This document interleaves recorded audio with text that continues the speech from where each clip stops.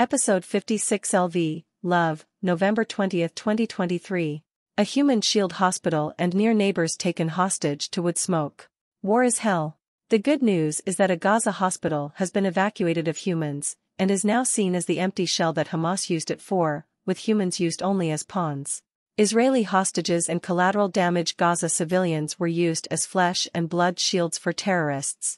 Even Israelis may be offended with Rozep's following clumsy analogy that taking of hostages from an Israeli music festival is analogous to taking near neighbors hostage to an indoor residential wood burners polluting wood smoke. But living next to an indoor residential wood burner is hell too. To take that analogy further, using a hospital as a human shield for a terrorist organization is like an indoor residential wood burner using a house in a formerly peaceful neighborhood as a human shield for pumping out life-denying wood smoke day after day, sickening neighbors and shortening their lives, and denying those near neighbors a place in any bargaining table because those indoor residential wood stoves are certified. Near neighbors have to concede that the stoker of the wood-burning fire is also a human being. But the actions of an indoor residential wood burner are life-denying. Let's give the indoor residential wood burner the benefit of the doubt and say he is uneducated. If there were a negotiating table to bring the war on human health to the end it deserves, indoor residential wood burner vendors would not be the ones giving slideshows on the proper way to burn wood, just as any negotiating table during a Hamas-Israeli war would not be monopolized by virtuous-seeming Hamas lecturing on niceties of how to conduct the war they started with their terrorist acts. So this present slideshow by a near neighbor will be saying that taking Israeli hostages and using them as human shields inside an innocuous-seeming hospital is analogous to indoor residential wood burners in a formerly peaceful neighborhood taking near neighbors hostage to the polluting wood smoke emissions day after day, choking the life out of the near neighbors. This slideshow is in contrast to the last 35 years of slideshows by Burnwise on government-sanctioned websites promoting wood burning as clean, if only, the wood burners would burn wise. The counter-argument is, of course, that wood burning is never wise, when there are truly clean alternatives to wood burning such as wind and solar energy, and heat pumps powered by electricity from a clean grid. Just don't burn wood to begin with. Burnwise is an offshoot from the Vendor Organization for Indoor Residential Wood Stoves, a lobbyist group that successfully lobbied for their economic freedom to manufacture and sell polluting home heating devices, for 35 years, since 1988 when indoor residential wood stoves began to be, against all scientific evidence, certified as safe. Burnwise lobbyists created such huge legal loopholes for indoor residential wood burning that most if not all wood stoves manufactured and sold today and sold for the last 35 years have been highly polluting.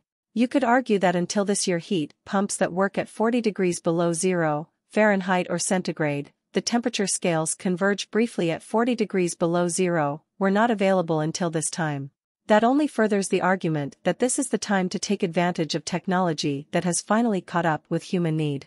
So expect more slideshows like this as Residents Against Wood Smoke Emission Particulates, RAWSC Presidents, Rozep, attempts not just to sit at the government negotiating table, but to present the slideshows, except Rozep will be telling the truth. Not using unearned access to government sites to propagate lies about indoor residential wood smoke so the vendors and manufacturers of indoor residential wood stoves can make another buck exploiting human misery for their own ends. A personal note. This editor enjoyed attending many peace and love concerts. It is not good public relations to kill and take hostages at a peace festival. It sort of kills the mood and turns any supporters against your cause. Israel leafleted Gazans asking them to leave the war zone. Maybe Hamas detained Gazans for their own cynical reasons. Rozep leaflets people educating them on the dangers of indoor residential wood smoke pollution. Maybe Burnwise lame slideshows convince indoor wood burners to keep burning, despite overwhelming scientific evidence of the harm their wood burning causes to near neighbors, and to the world. The Guardian, November 20, 2023. https://www.theguardian.com/world//nov/Israel Hamas War Al-Shifa Gaza Palestine Hostages IDF Military Claim Footage CCTV Security Camera Israeli Army says footage shows foreign hostages inside Gaza's Al-Shifa Hospital IDF releases CCTV it says is from day of Hamas attacks, and separately claims an Israeli soldier was killed inside hospital Israel-Hamas war. Live updates in Jerusalem and agencies. November 20, 2023. Israel's military has released video footage that it says shows 2 hostages being taken into Gaza's Al-Shifa hospital on October 7, 2023, while there are growing hopes that a deal to release a significant number of hostages could be agreed. A spokesperson for the military released CCTV video that appeared to show a group of men taking one individual into a hospital, to the surprise of medical staff. A second clip showed an injured man on a hospital trolley. The IDF said the 2 hostages were a Nepalese citizen and a Thai citizen, who were not named. Israel and Hamas appear close to hostage release deal, say officials. Excerpts edited by Rozep for brevity and clarity and relationship to Residents Against Wood Smoke Emission Particulates, a 501c3 nonprofit organization. Haggari said on Sunday night that this was concrete evidence that hostages were taken into Al-Shifa Hospital, the largest medical complex in Gaza City, from where it says Hamas runs military operations from bunkers and tunnels below ground.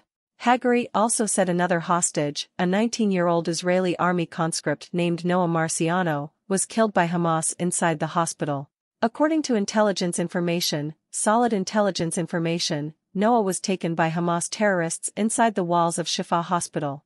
There, she was murdered by a Hamas terrorist, Haggari said. He did not elaborate. The IDF said on Sunday that a preliminary pathological report and intelligence suggested the airstrike injury to Marciano had not been life-threatening and that she was killed by Hamas. Her body was recovered near the Shifa hospital last week. The latest claims come amid signs that Israel and Hamas may be edging towards a deal in talks brokered by Qatar that would lead to the release of a significant number of hostages, possibly in return for a limited ceasefire and the release of Palestinian prisoners from Israeli jails. Israel is still searching for about 240 people that Hamas kidnapped and took to Gaza after the cross-border assault that sparked the war. Some have been killed in the subsequent fighting, and there is public pressure in Israel to find a way to ensure survivors are released. Senior U.S. and Israeli officials and the Qatari Prime Minister all suggested that an agreement was close on Sunday. On Sunday, the IDF separately released video footage that it said showed the first solid evidence of a sophisticated Hamas tunnel network underneath the Shifa hospital complex. It said troops operating near the inpatients building at Al-Shifa found a booby-trapped pickup truck in a garage inside the medical complex's walls. When it was destroyed in a controlled explosion, a tunnel was exposed beneath the floor of the garage, the IDF said, providing photographs. In footage dated the 16th and the 17th of November taken by Army robots, a tunnel shaft about 10 meters long is navigated by a rickety circular staircase, before it reaches a 55-meter-long tunnel. The tunnel contains electricity wires and slopes downwards until it ends at a blast-proof door, with a small slot through which to fire weapons. The IDF says it is yet to reach beyond the door. Until Sunday, the IDF had displayed what it said were weapons found after searches of the grounds but was yet to produce evidence to back up claims of a vast tunnel complex located beneath the hospital. Associated Press. October 9, 2023. https://apnews.com/article/Israel-Palestinians-Gaza-Hamas-music-festival-6A55AE 2375944F10ECC4C52D05F2FFE. Excerpts edited by Rozep for brevity and clarity and relationship to Residents Against Wood Smoke Emission Particulates, a 501c3 nonprofit organization. Israeli survivors recount terror at music festival, where Hamas militants killed at least 260. A video obtained by the Associated Press shows young people attending the Tribe of Nova trance music festival near Kibbutz Re'im in southern Israel being attacked by Hamas militants on Saturday. October 9, 2023. Jerusalem, AP, the night was a getaway. Thousands of young men and women gathered at a vast field in southern Israel near the Gaza border to dance without a care. Old and new friends jumped up and down, reveling in the swirl of the bass-heavy beats. Maya Alper was standing toward the back of the bar with teams of environmentally conscious volunteers, picking up trash and passing out free vodka shots to partygoers who reused their cups. Just after 6 a.m., as a light blue dawn broke and the headliner DJ took the stage, air raid sirens cut through the ethereal trap music. Rockets streaked overhead. Alper, 25, jumped into her car and raced to the main road. But at the intersection she encountered crowds of stricken festival attendees, shouting at drivers to turn around. Then, a noise. Firecrackers? Panicked men and women staggering down the road just in front of her fell to the ground in pools of blood. Gunshots. Saturday's attack on the open-air Tribe of Nova Music Festival is believed to be the worst civilian massacre in Israeli history, with at least 260 dead and a still undetermined number taken hostage.